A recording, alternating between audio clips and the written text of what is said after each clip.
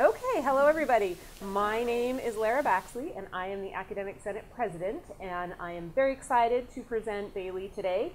Bailey will be talking about sexual identities from center to margins. The intersection between identity development and identity politics has been on the forefront of Bailey Drechsler's academic inquiry. Self-representation and agency continue to find their way into the topics she teaches in her pedagogical approach. Bailey earned her bachelor's degree in social science from the University of California, Berkeley. Her master's degree from Antioch University is in psychology. So please welcome Bailey. Hi, friendly faces. Well, I was telling Lara that there's just something really nice about having this colleague connection, or just student-faculty connection in this kind of arena. So I'm really glad to be here. I'm excited to share this information with you.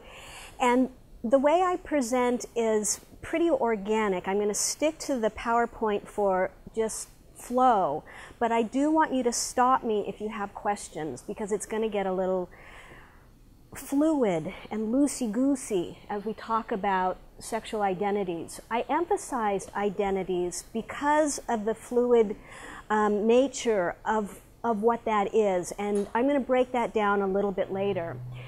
The subtitle, From Center to Margins, is looking at first how the center, meaning the way our society has constructed what we think is sexual identity in mainstream views, to the more marginalized but yet very realistic, real lived experiences. So center means mainstream, and margins is just referring to those that are less visible, those that get targeted by oppression, those that are not written about equally in our history books, in our psychology books, until very recently. Okay, so let me get my dual action. All right. So how many social scientists do we have in this room, or people who are familiar with this concept of social construction? Raise your hand. Yes? Okay, all right. So we're going to look at this concept of social construction and its impact on cognitive, on cognition and behavior as it relates to sexual identity. So first, let me talk about social constructions. Think of them as ideologies that are fundamental, grounded in the way we frame our thinking, the way we make laws, the way we hold marriages, what we think is normal. That's a social construction. And the institutions, the customs, whether it's the laws again, the marriage ceremonies, the rites of passage, or the language, it reflects these kinds of thinking about sexual identity that I want to unpack. And it reinforces what's perceived as normal. It also, because of that, reflects the society's priorities and focus. So a real common explanation that's been used is looking at the example of how Native Inuit or Alaskan indigenous people use the word or have vocabulary for the word ice. Now, I'm a native Californian. I don't know ice. It's wet, it's white, it's cold. But if you ask somebody from an Inuit culture, they're going to have all kinds of words that reflect the special nuances in ice that they understand that I don't even see. I just see white, cold stuff. It's similar with, I love to use this because it's my culture, Yiddish.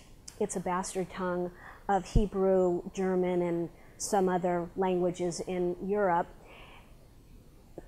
The focus on the Inuit is ice because they live in it, they breathe it, it's so much a part of their world.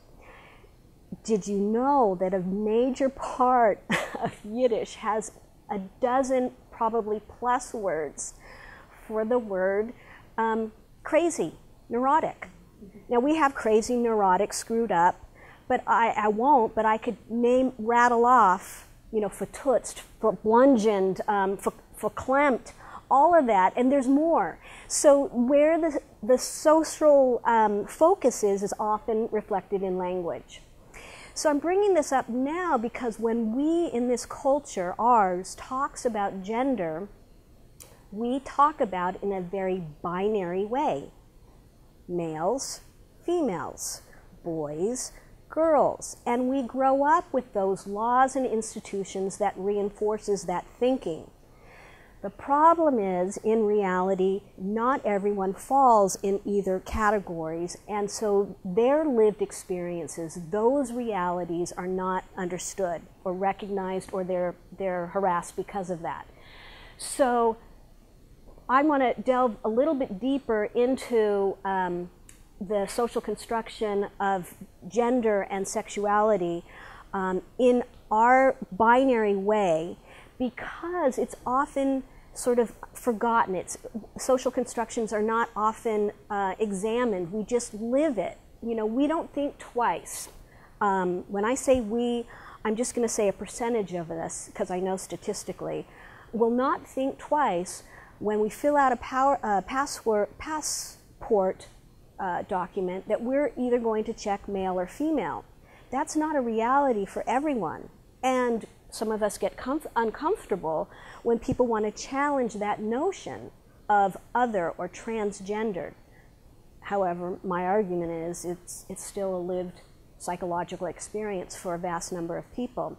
But we don't think about it. We don't have to, because if you are so comfortable with either choosing masculine, male, feminine, female, boy, girl, you don't realize that state of discomfort for those people who don't get recognized or have to kind of find a way into the conversation. So we're going to talk more about that. All right, so I want to give you some working definitions of sexual identity. All right, so there are so many dimensions to sexuality, and what I want to call sexual identities.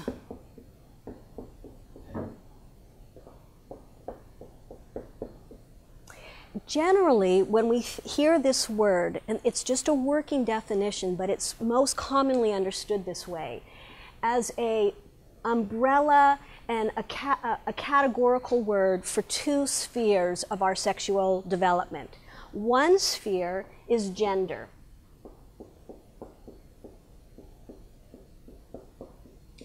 And another sphere is sexual, and I'm going to abbreviate, orientation.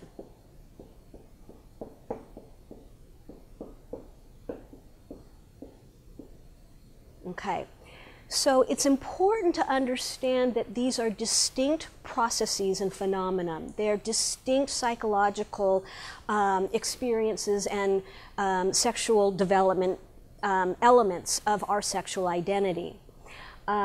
Gender is about words like masculine, feminine,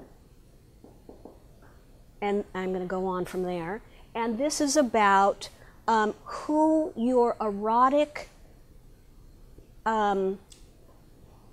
proclivity, where your erotic proclivities takes you to when you want romance and eroticism. So it's with whom do you like to share your sexuality? That's sexual orientation. Now I'm going to backtrack just a second here. I also want you to bear in mind the distinction between sex and gender. All right, so think of sex as our biology, our genitalia, our hormones, our brain chemistry. Sex, physiological, brain chemistry, what our body looks like. Think of this as sex in the physical form, and gender is self-identity. How one perceives oneself in the body that they were given. How they perceive themselves in the body that they were given. These are both separate, but they impact each other.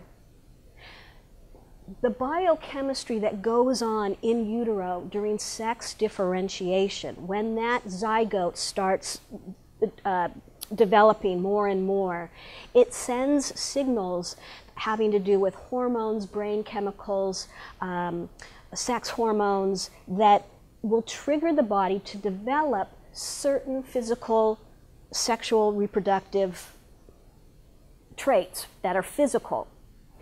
But it also kind of shapes how our personality, our brain is constructed about how we relate to our own body. So is that making some sense? All right, so they're separate, but they interact, they intersect. Gender, as you probably know, it's been a real upfront conversation in the last 5 or so years. Gender goes beyond masculinity and femininity. Those are perceptions of what it is to be a man, what it is to be a woman. But also, gender involves a category called agender. These are individuals who don't perceive themselves as one or the other. They perceive themselves as an individual. They do not use gender, a social construction. They don't use that as a signifier for who they are. That goes against the grain of our social construction. Because as soon as somebody walks into the room, you register, are they male, are they female? You register that. And you put meaning onto that. So that's the social construction element as well. When I walk into this room, you're not going to make an association with me because I have hazel eyes. But you will make associations of me because of my female-looking body. You'll have assumptions, perceptions, ideas. That's just how the brain works. That's another lecture. So the body and the way I present myself in this female body is clearly a reflection of how I move between my sex and my gender. And it's signified very much in my life. I don't wake up in the morning, I never think of myself as not a woman. But I rarely think about the impact of my hazel eyes.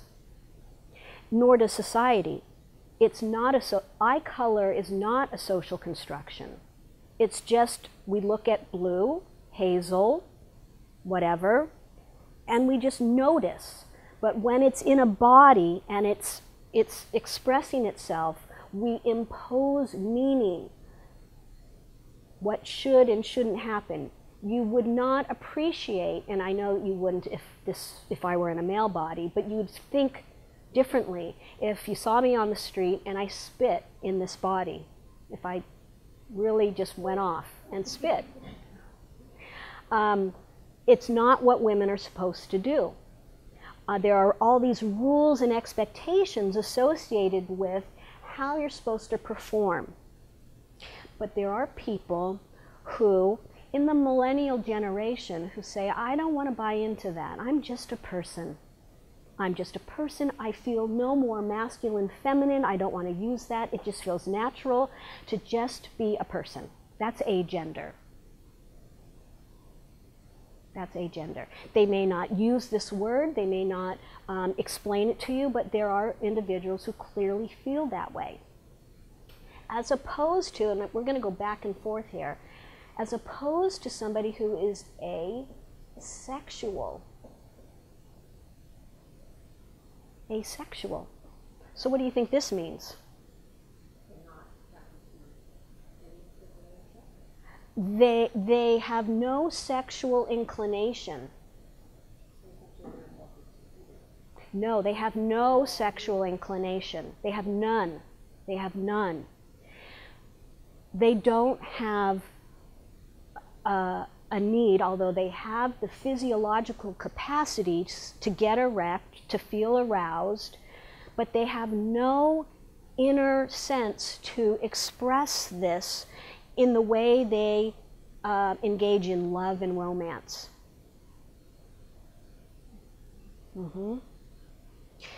And now, in the last 5 or so years, we're hearing the millennials come up with more words like, I'm demisexual. These are people who say, you know, when I look at or watch, nothing compels me to do anything erotic with myself or another. I'm not interested in masturbating, no. But, these people say, but when I fall in love, when I feel a connection, I like some sex some of the time. That makes them demi, or some people say asexual light, because they have some sexual expression. Asexuals will sometimes, and it's fluid, remember sexual identities, asexuals may masturbate, they may not. They may cuddle, they may not. They may engage in sex play with a partner for their partner's satisfaction, and they love that person, but they don't want to engage in it for themselves. So this is about doing and feeling eroticism, and this is about how you express your body. And we expect people to do that in masculine ways or feminine ways, right? We also know, though, and this word may be a little bit more familiar to you, we also know that lots of people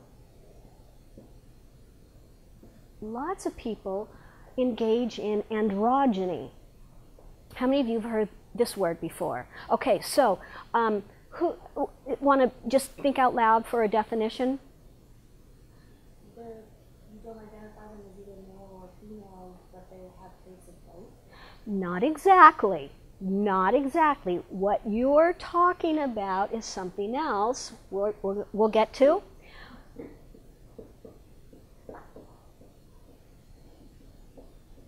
It's intersexual.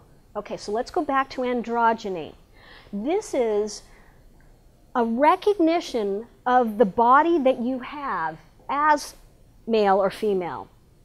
For example, I consider myself an androgynous female, because what makes me androgynous is I'm not so traditionally female in how I think women should be or act.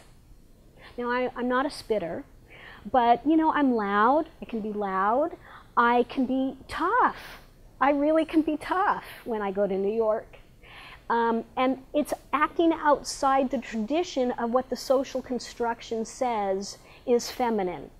Because I've crossed over into masculinity, it makes me androgynous.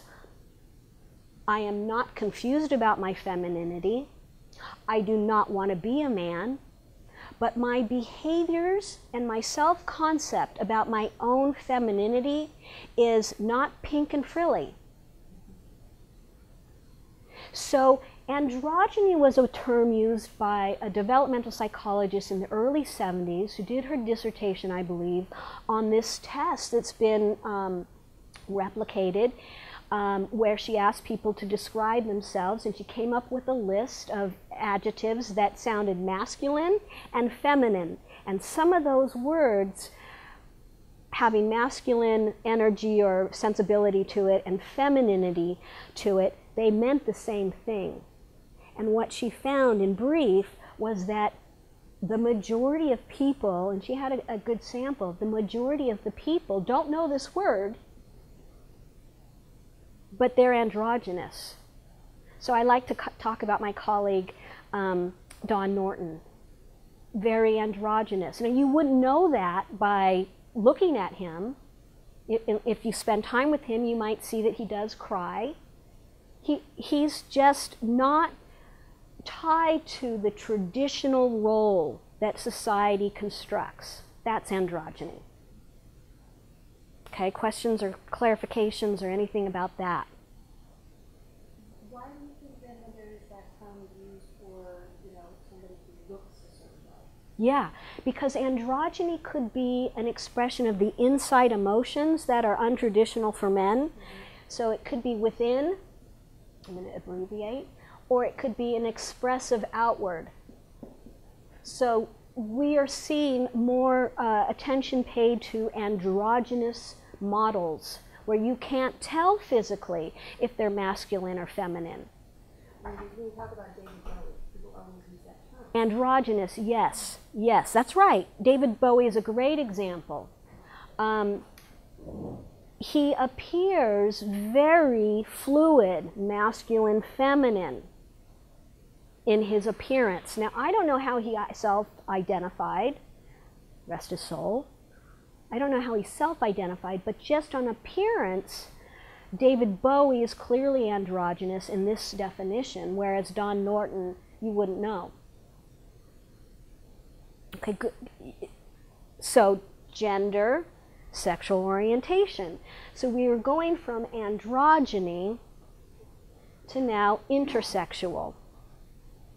So this word is often misunderstood, to believe that it is referring to people with mixed genitals. No, it may, but it's not based on that. It's based on an expression either within or without that you are fluid. Intersexuals are biologically, and this is where we're emphasizing sex, have some combination of masculinity and femininity in their biology. So we use those words, masculine and feminine, masculinity and femininity, to express what's going on in their body. Remember, that's a framework that we've been operating on forever, 2,000 years ago. And their biology shows some sort of, their actual physical biology shows some representation of maleness, femaleness. So you may recall, maybe many of you won't, in 1986, the Spain hurdler in the Olympics, Maria Patiño, was getting ready for her trial. She had to take a sex test. Not a big deal. She's been, just going through the motions all along. So she took the sex test, and Maria Patiño found out that she is not a she, chromosomally. That Maria Patiño has an X and a Y, not an X and an X. However, Maria Patiño, not knowing her chromosomal structure, not having periods because she has low body fat, it never occurred to her that embedded within her labia are a pair of testes, that she doesn't have ovaries, that she has a vaginal canal, she doesn't have a uterus. She would have no way of knowing that. So there are variations of intersexuals like that, embedded, people who look female and they have embedded testes in their labia, or people who look female and they have a micro penis or an extra large clitoris, because essentially clitorises and penises are operating in the same way and of the same body tissue and structure. So intersexuals can look a variety of ways. There's a local artist who gave a talk fairly a while ago, a photographer who it's not readily available unless you really look, but this particular person, they identify in their gender as they, not him or her, and this person has one developed breast. There's all kinds of ways our bodies can become, and look, I should say, intersexual. Now, this is sex, but let's talk about the gender of intersexuals. Some will feel very masculine. Some will feel very feminine. Some will feel androgynous in their gender.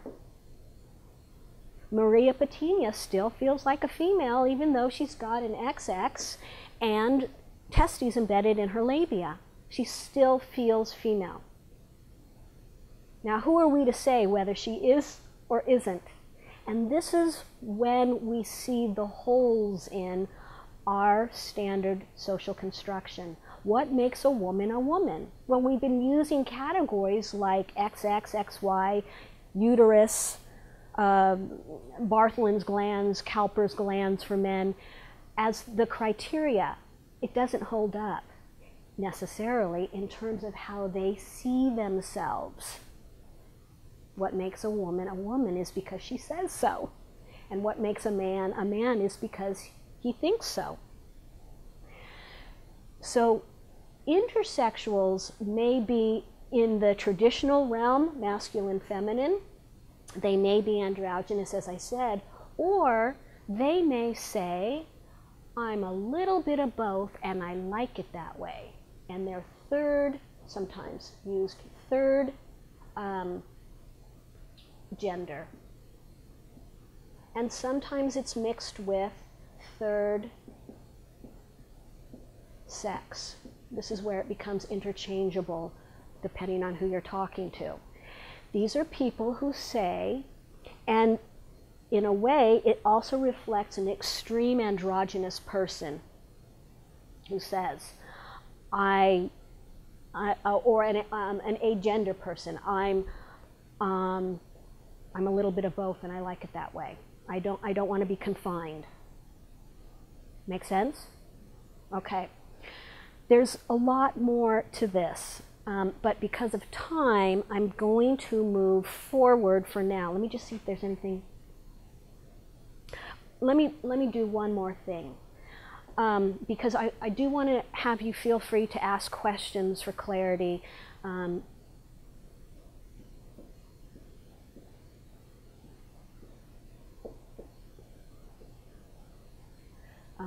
Pansexual and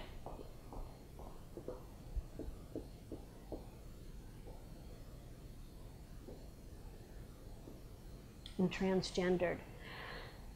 This term is another umbrella term, and this is used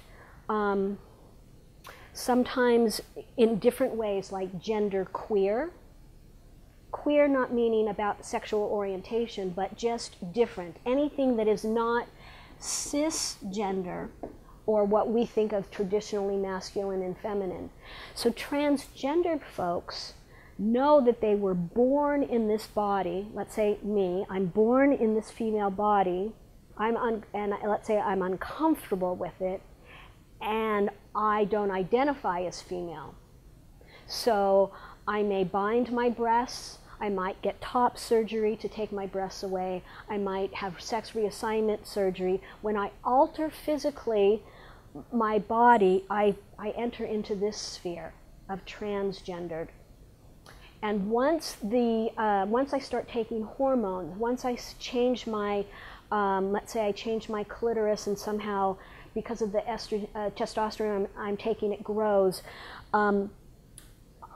it's changing my sex too because it's hormonal based. So some transgendered people move here because of hormone surgery, and some say, well, I'm going to get a breast job. Let's say I'm a male to a female. I'm going to get breasts. I'm going to keep my penis. I'm going to use the word Z instead of she, busting out of that language construction. And yes, we think that males should have penises, and yet here I am. I've got breasts, and I have a penis, and that penis does not define my sex or my gender. How are you doing with this? Interesting? Yes. Anne Fausto Sterling is a biologist, and she wrote about transgenderism, and she really identified this concept called social genitals. And it reflects the social construction of what you're supposed to be like and act and feel if you have a penis, and what you're supposed to be like, act like, and feel if you have a vagina or vulva. She calls the penis social genitals because just like when you saw me for the first time in this room, you registered female and you assigned me with the social constructions of expectations, rules, and roles that you think I should have because of my body. So social genitals will, in this example, are referring to the penis. That is not just a belly button. We just, you know, just like our eye color, we don't have a lot of social construction around belly button. We might around what it's supposed to look like and what's pretty and what's not, but we don't have a lot of signifiers around belly button. But we do when it comes to sexual anatomy. Okay, so transgendered. Pansexual. Unlike bisexuals, bisexual people are attracted to either bodies that look like masculine or feminine. They're attracted to both, masculine or feminine. Pansexual people fall in love with the person regardless of their body. So they may be third gender or in some way transgendered. They just fall in love with the person. And that makes them pansexual because they have a capacity to love outside of this construction of who's sexy, what romance looks like, and with whose body. Any questions? I'm not clear on Pansexual individuals go beyond their erotic partners being just masculine looking and feminine looking. They fall in love with whoever that person is regardless of their body, sex, appearance. No, they are. They are. Unlike asexuals, these folks are really into, they're not major sex fiends. This has nothing to do with their libido. It's just that they express and they express their libido and they have a desire to act on their libido when it comes to sex, pleasuring, romance, and love. And who they share that with can be in any body.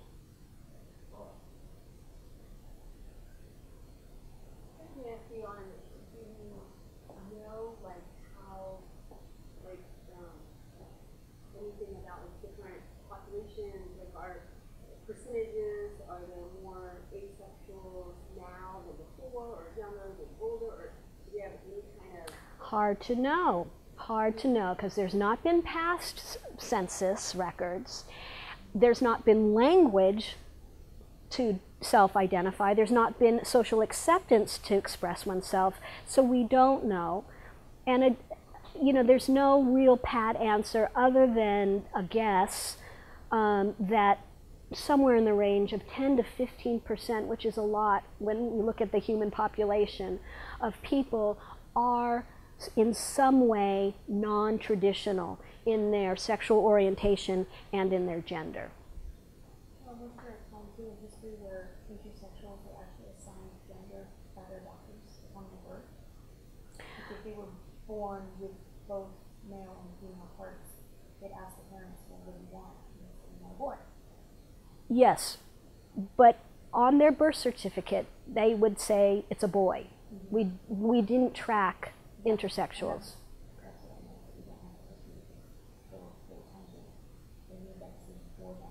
That's exactly right. And the problem with that, and I won't spend a lot of time on it, but I really appreciate that you brought it up, is this is changing in medical practices within the pediatrics world. Just very recently. The problem with assigning a baby who has a micro penis, let's say, and they feel that that baby looks too masculine, and so they don't do anything until puberty, and they just start raising this baby with a micropenis who has, let's say, XX as a boy. The problem with that is that when that child who starts identifying their own gender about 18 months could be saying, but I'm a girl, and you just, you know, why am I taking these hormones at age 15 or 14? Why are you dressing me like this? Because that's not how I feel. And so babies can't speak for their gender. Gender is a developed concept in any particular society that we've commonly used as masculine and feminine. And it becomes recognized within that child as early as 18 months.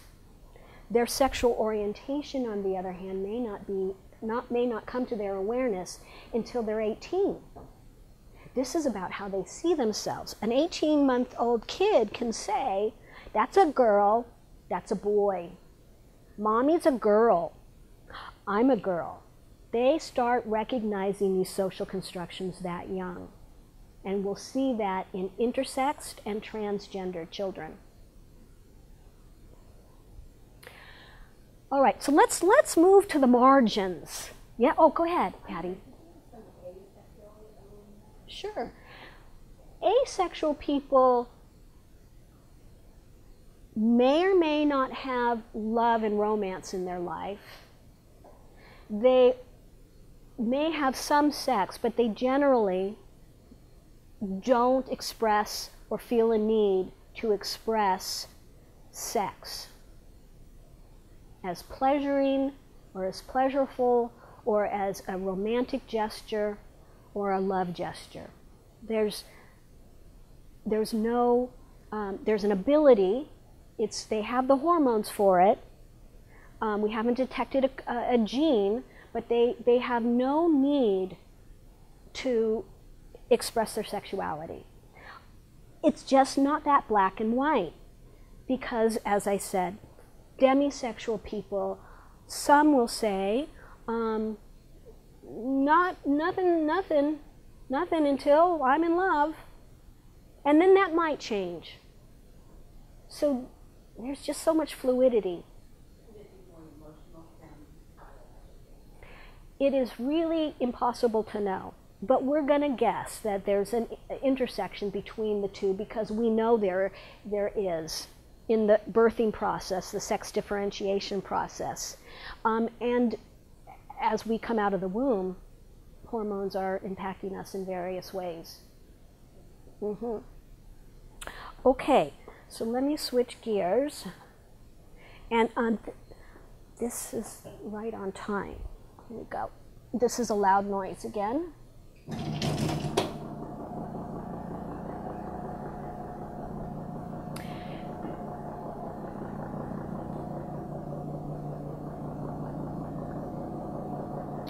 And this should come on slowly. But I want to talk about cultures that go beyond the binary. And I'm not going to say a whole lot about them, but their social construction of sexuality, sexual identity, is very different than the US's. So we see gender fluid. I've just chosen 4 examples, but we see gender fluidity throughout civilizations. And this is one in particular in Japan. These are men, feminized, portraying females. And that is partly sometimes done for entertainment reasons. Sometimes it's done for love. It's an attraction. Sometimes it's done because it's how the person feels about their body as a male, as being born a male, that their form of masculinity for these individuals, these third genders, have an organic sense that femininity, as we've called it, is a truer expression of their masculinity. So sometimes these people are saying, I'm a he, and sometimes, if we could go back, we might hear somebody say, no, I'm a her. Now this is modern, and this is how language confines us. I'm a her. So in Japan, we see this in ancient times and today.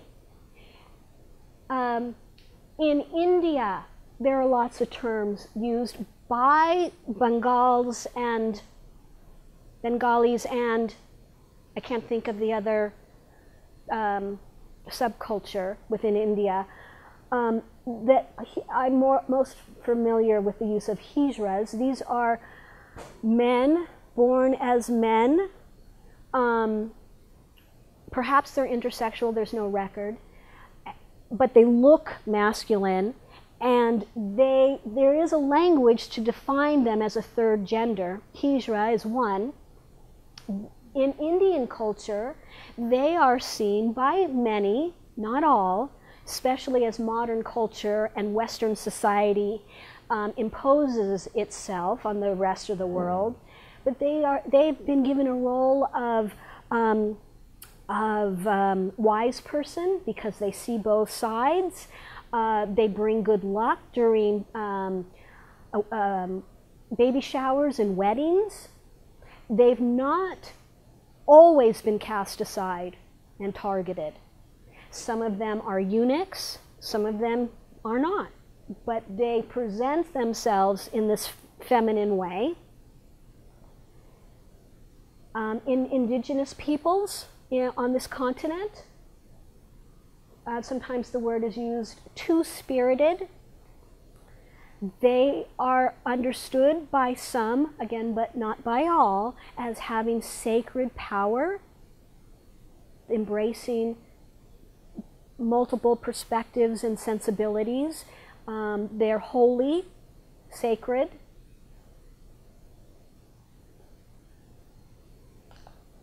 And the Fa'afini in Samoa.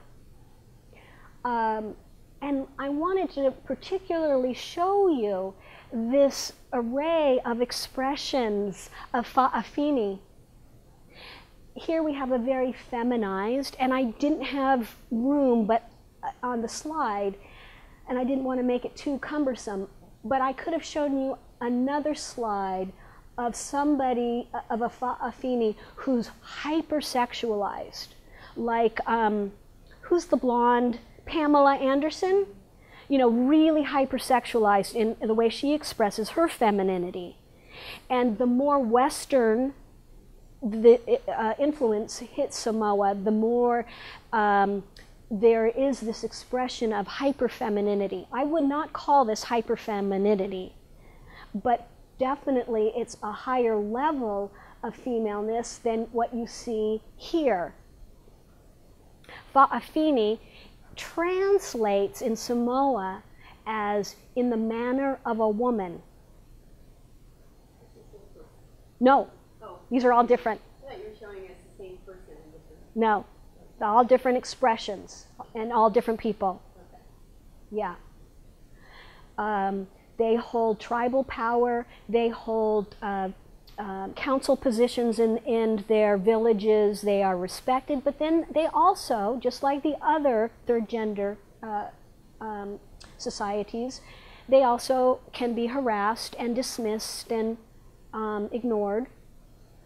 But the very fact that in the missionary day or pre-missionary days, these words, and you know, in Japan, in the Edo period, the words reflected a reality for people, and it didn't always have a negative connotation. But as the West has imposed Adam and Eve concepts, the structure of gender becomes very rigid and shameful if you break beyond that. Historically, are there any instances within Westernized culture where you see a sort of acceptance of a third gender? In the U.S.? Well, not necessarily in the U.S. I'm just thinking like I find it interesting that the time period for Japan is pre-Western contact, that third gender is sort of accepted. Yes. And then the Tokugawa shogunate ends and the Meiji Restoration begins, and the West comes in, and then it's not seen anymore Yeah. recently. Yeah. I'm wondering if within European cultures, say for instance the Renaissance, if there were any sort of third identifying genders that may have been accepted within the Christian aspect. To some extent, but not wholly, not having a place in society other than entertainment. Okay. So Shakespeare had men perform as women who then acted as men, and there was this fluidity there. The word homosexual didn't really come into our parlance until about 100 years ago. Just people were acting however they acted, and then mores, Puritan ideas, shaped what should be done about people who act beyond the rigid stereotype of heterosexual, homosexual. So Afeni, now I've shown you 4 cultures. Do you notice anything specific that's common to all 4? They're all men. Yes. They're all men looking like women. Studies tell us there's something called autophilia, where a very common expression of femininity is found in the U.S. among heterosexual men who sometimes want to be Betty. I say Betty because there's some research or information based on a book called My Husband Betty, where she talks about, at least at that time in their life, Betty would sometimes appear in the bedroom. Betty knew that Betty was a male, but sometimes in the bedroom wanted to be feminine. We hear drag queens all the time. Well, what about drag kings? They exist. If you really want to look at that, Google Venus Boys, and it's a documentary about, and boys is B-Y-B-O-Y-Z. These are women who fall somewhere in the spectrum, and either for entertainment reasons or for a sexual expression, they assert their body in masculine ways. But it is very curious to me, there is no information that's definitive, why males are the more likely visible body that transgresses, not in a negative way, but goes beyond the boundaries that we've set for masculinity. Males do that, why? Now I have speculation, but I wonder if you have any thoughts about why is it that it appears that more people in male bodies want to experience femininity in some way, either sexually or a 24/7 identity, or are fluid this way. Any thoughts about why? Patty? I would almost say that's a good question, because in our society, for women, there is such a big emphasis on penis, and the women, envy the penis, and they want the penis, they chase after it, and dress that way. So why is it? Why is more men? Right, but I would think it might go the other way. Oh, interesting. Why Okay. Women, wouldn't want to be. But why more men? Does it have to do something to do with the attention that women get when they're dressed up?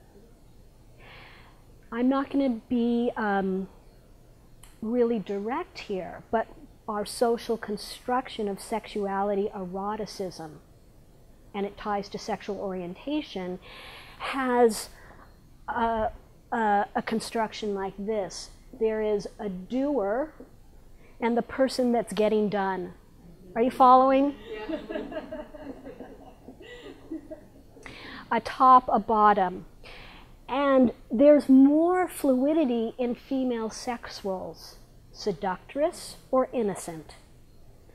Males have to be, with the quotations, have to be the doer, the knowledgeable one, the one in charge. And as it relates to sexual expression / sexual orientation, that role for many hetero and homosexual men is assumed, and it creates a limitation. Now, there are many men, heterosexual, bisexual, pansexual men, where it's not a limitation. They relate organically to being in this role. But it'll be interesting in 20 years from now to see if gender structure in the bedroom will shift so that that emphasis of being the doer is more fluid for men. It does mean that women do have more fluid sexuality, ability to express themselves in a way that is black and white, because humans are not. And women benefit from that in a lot of ways. Yeah, and don't you also think that spills over into our emotional expressions, whereas women are able to have a range of emotional expressions. Exactly. Men aren't allowed to cry over certain things. Yes. Oh, your mother died. You can cry about that, but don't cry over this. You're a man. You're not supposed to do that. Exactly. So maybe that desire also spreads into wanting to be able to express themselves emotionally. Yeah. Addressing that for changing genders. Yeah, yeah. Now, I don't want to go too far into this because it's off topic a bit, but just think of it. You know, I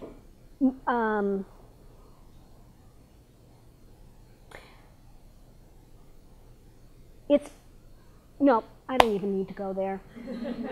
No. So you can see that choice of expression and that authentic self has more paths to go for women.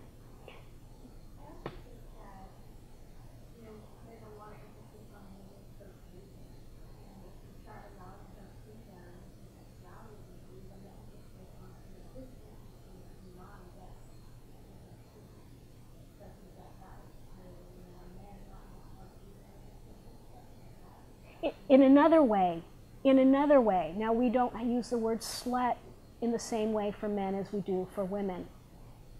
So there's a freedom for men to be more active, and there's a freedom for women to be more expressive. I'd like to show you this video clip. This is a TED Talk, and it's cut off in the beginning, and that's not important, and you're not going to see any visuals except words in the very beginning. But after about a minute, you're going to hear the person behind the dialogue. Okay, so what were you saying about your book? Why are you writing your book? I'm writing my book because for all of the things that my parents got wrong, you know, drugs, being absent, there being no electricity sometimes, not a lot of food involved, showbiz was way more important than school, blah, blah, blah, blah, blah. The one thing that they always got unequivocally right was that they accepted me for who I said that I was. And that gives a kid a sense of self-esteem and self-respect. It equips you to survive anything. I'm writing my book because of that, to try to like sneak in via the drama door and be like, actually, the real message is to accept your children and accept your friends and accept people for who they say that they are. When I was 6, I decided that I wanted to be a boy. We were in the park one day and there were these kids playing soccer, a bunch of boys, and I wanted to play with them, and soccer, football, and they wouldn't let me play. And they were like, are you a boy or a girl? And I was like, I'm a girl? And they were like, nah, you can't play. And I was basically like, that. I'm a boy. Can I play now? Because I can play better than you. And I went with my dad and I just was like, hey, I want to be a boy from now on. And then it kind of developed and started from there. And then I lived as a boy for 8 years, from 6 to 14. Kind of everybody in my family was like, we didn't see you as a girl or a boy. We just saw you as Io. There was no notion of like gender dysmorphia or whatever. I was born on 3rd Street in the Bowery, and my parents were all up in the like no wave movement and drag culture. So everybody around them was inventing their identities all the time. The idea that their kid would invent her identity wasn't strange to them. Can you take off your gloves? Yes. It was a really stressful experience because there was the reality that I was living, and then there was all the navigation of what that meant to other people. Going to take a piss was a problem, always. I would only use the boys' bathroom, but I would wait until people were out of it so that in case somebody peeked under the stall, they weren't going to see my feet, or like maybe they'd look through the 1 inch. I was like real neurotic at the same time as totally breaking all of the rules. So I developed the skill of not ever having to pee, and that is still something that I'm like, do I have to pee? I had library cards under boys' names. Like, it was a full immersive experience. What happened, like, in terms of peers and what I didn't have any friends. I had one friend, and she was from the South Bronx. When I was like 11, I went over to her house one night, and there was another girl there who had a crush on me, and I had a shaved head and like presented fully as a boy. I never thought about being gay. I wasn't a sexual kid. Like, it wasn't about that at all. It was my identity. This girl was like, yo, why aren't you hollering at me? I want to holler at you. Why aren't you trying to kick it to me? And I was like, what? And she was like, why aren't you trying to kick it to me? And I was like, I'm not, oh, no, it's not like that. And I couldn't explain why she didn't want to have a crush on me, because at the time, the idea of being gay was so far beyond. And then her discovering that I actually had a vagina was like even further beyond what an 11-year-old mind can comprehend. And I was just like, you don't want to get involved with me. And then she was like, I'm sleeping in the bunk bed above you. I'm gonna get you later. And I was like, no. What happened when you were 13? You were about to say.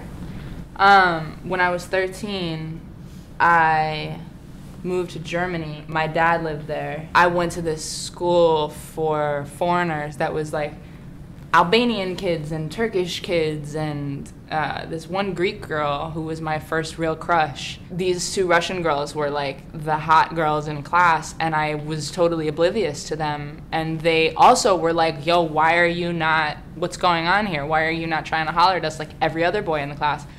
And I just wasn't interested. And then they both had a crush on me because of that. And at that point, I was like, I'm sick of this. I don't want to lie to people anymore. Like, this sucks. And so I switched schools. And when I switched schools, the summer that I was turning 14, I remember I was biking down the street and I saw my dad. And I was like, hey, I think I want to grow my hair out. I think I want to be a girl. And he was like, okay. I had like a whole gender revelation a couple months ago, where I was like, I think I'm a man on the inside. Like, I know what my body is, and I'm clear on what my genitalia is, but I'm also fairly clear on the fact that, like, if the distinction between gender bending or rule breaking gender-wise and transgenderism is how you feel on the inside, that I'm transgender. Because I feel like a man on the inside, but yet, because of the way that I was raised and never forced into dresses and all of that, I don't have the narrative that apparently goes with being transgender, where you hate your body. I don't hate my body at all. So I don't fit that box either, you know? But I never fit any box. I'm like the ultimate unicorn, and it's weird and lonely, but I've been doing a project called Self-Evident Truths, and I've been traveling the United States photographing anybody who identifies as anything other than 100% straight, to humanize what that community looks like for people that think that they don't know any gay people. And then when I have 10,000 portraits, I'm going to go to the Washington Monument and lay them all out on the National Mall and stage a big march on Washington. The aim of it is to create more empathy via familiarity. We're not some like marginalized freak show. The most incredible byproduct of this thing that I'm passionate about is having kids say, I feel better about myself, I feel more comfortable with myself. Like, it's the best feeling on earth. And I'm taking a break right now to write my book, but next summer I'm going to do the last 1,500, and then hopefully this spring, right before the next presidential election, we'll be on the Washington Monument. So 14, what happened at 14? I switched to a new school in this small town in Germany, and I looked like a boy. So I came into class and they were like, this is your new, well, because in German there's Schüler, which is student, male student, or Schülerin, which is female student. And they were like, this is the new Schülerin in class. And they were all like, Schüler. And she was like, nah, Schülerin. And all the kids were just like, what? So then that was me standing in front of the class and everybody getting the full dunk right away. And I was just like, yeah, I'm a girl. What do you want to do about it? I mean, what are you going to say, you know? I mean, now, looking back, I wonder if I switched genders back so that I could have a normal social life.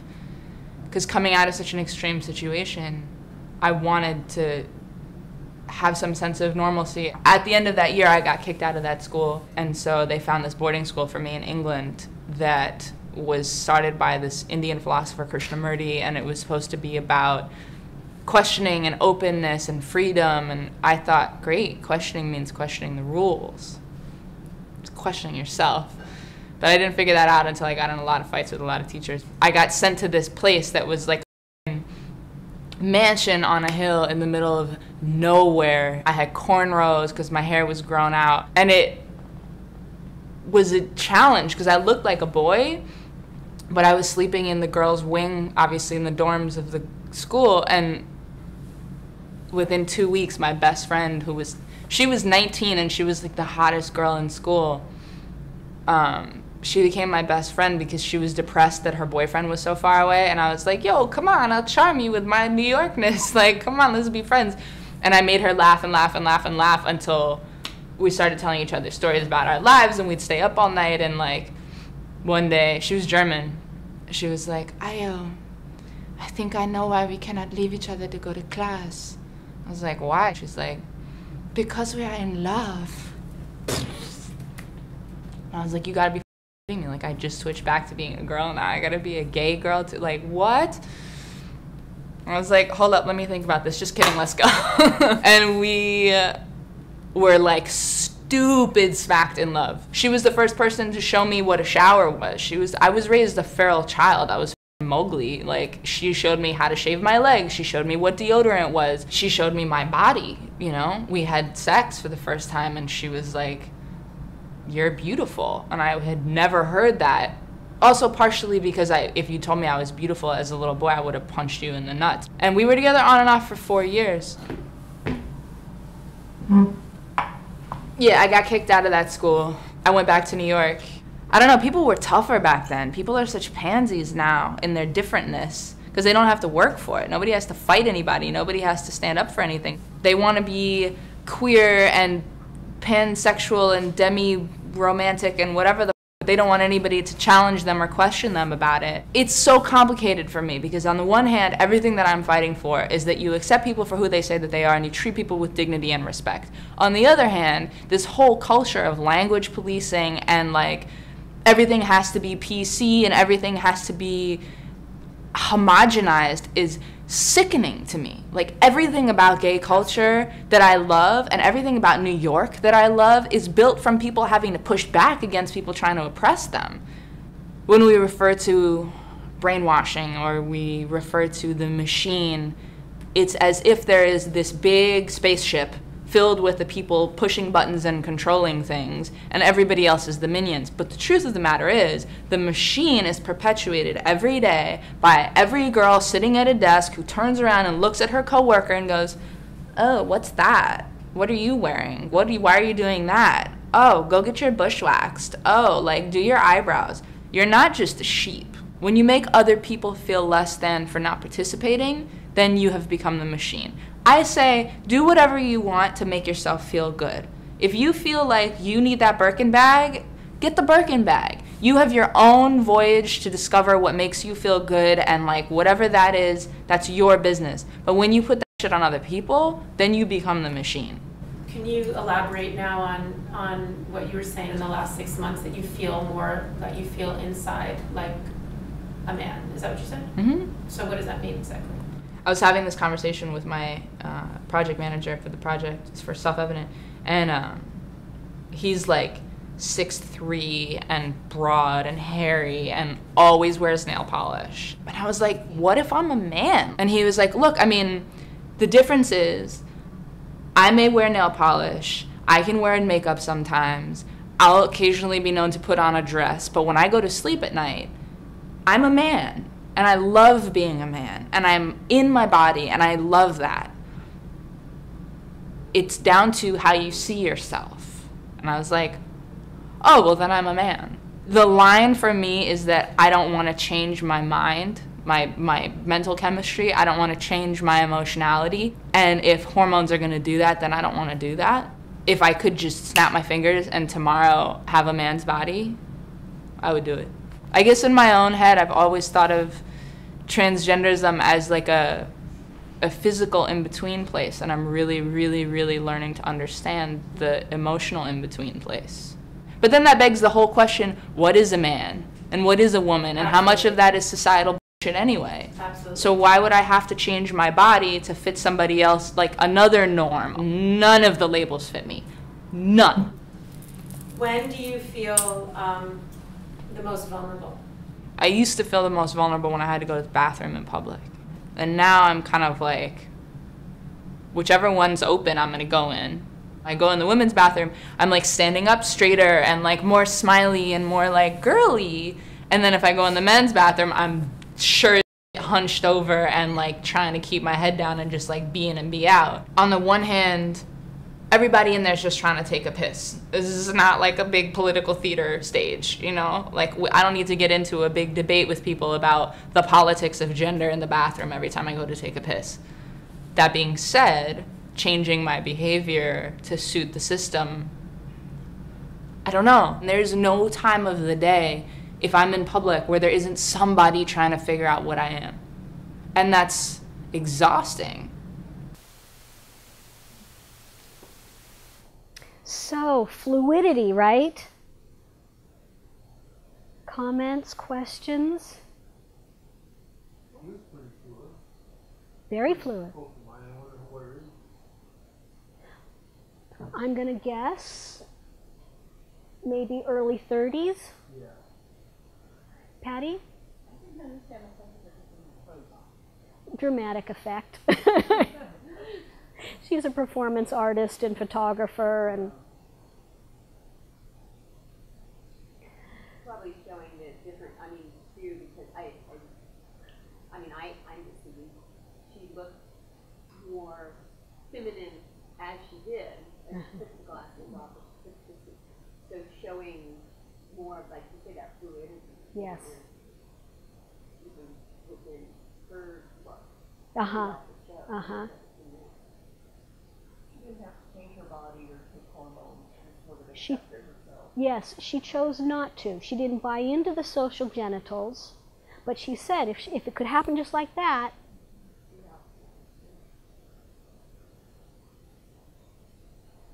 I think that's part of the message. She's seeing, obviously, she's female. That's the bikini top on female, but she sees herself completely as male. Right. And yet, yeah. And notice, though, we did not see her bind her breasts, which is a very unhealthy thing to do, by the way. No, she had a covering of her breasts, not just as a covering, but a feminine covering. She didn't wear, you know, a tank top that could have been androgynous. She wore a bra-looking thing. So she feels like a man on the inside, and yet.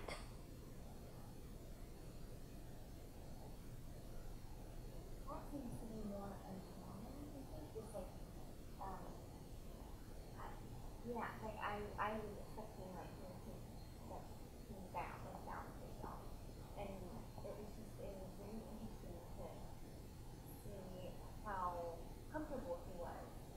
Just, and then it was interesting to hear her talk about going to the bathroom and like feeling like she had to change her demeanor.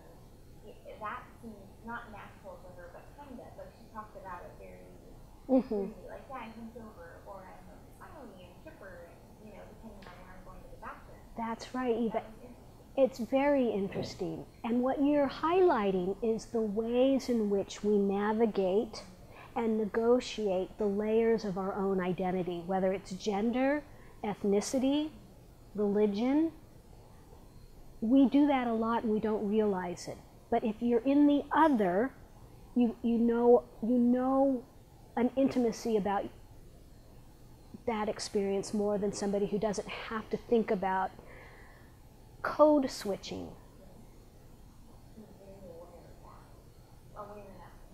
Yeah, yeah. Yes, yes. So I hope that I live long enough to see if there'll be shifts, not because in our society, not because I think there should be, but because I think there's some critical mass building around rigidity in sexual identity. I think that's shifting more and more. I mean, the transgender revolution was announced in the early 90s and earlier, but really started to have some gravitas in the 90s and more. And it's not shifted enough yet. We still have laws that don't allow transgender people to use their recognized sex stall in schools.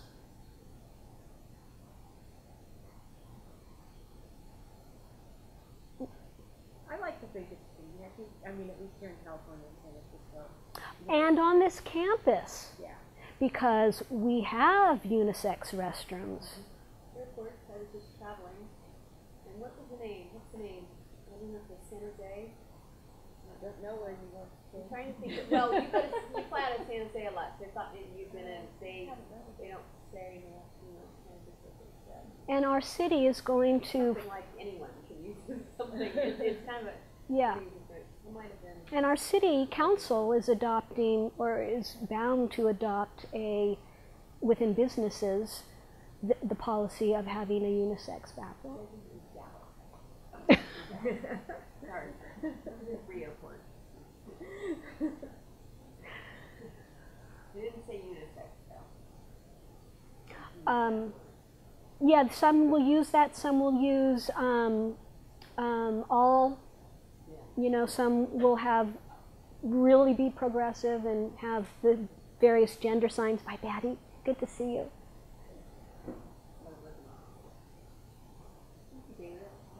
Yeah. You're welcome. That's very interesting. I think it's, I was just thinking as you were writing all those things on there, that there's so much fluidity, as you were saying. Like, I think that when you were talking about androgyny, I feel like most people are somewhere in that range. Like, I think it would be hard to find anybody who's like, I'm just 100%, that most people are somewhere in the middle. Yes, that's true with androgyny. And that's also true with sexual orientation. That in some way somewhere along the lines, every human has done either fantasy or behavior where they transgress the label that they use for themselves as hetero. So in other words, that was a complicated way of saying in some point in their life, most humans are not here hetero or homo, they're in here. Most humans. Well, thank you for coming.